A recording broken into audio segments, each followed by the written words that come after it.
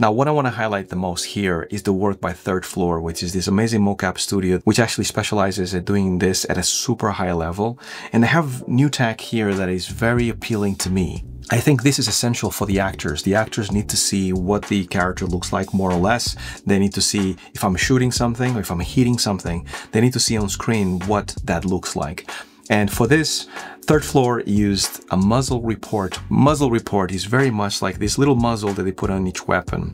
And as they shot, you could see in real time, just like you could see the actors in the cars and everything else, the damage that the bullets would do to basically, the cars or the walls or anything like that. The second thing they added was real-time destruction in virtual production. And this goes hand in hand with that muzzle reports, because when you shoot those bullets, you need to actually have real-time destruction.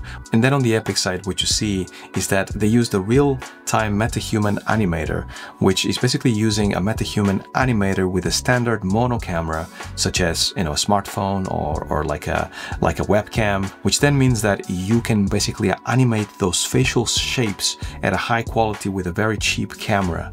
And the fact that they can just use this camera in front of them with nothing else and still capture a very realistic facial expression, it's still mind-blowing to me, because like the tech is advancing so quickly.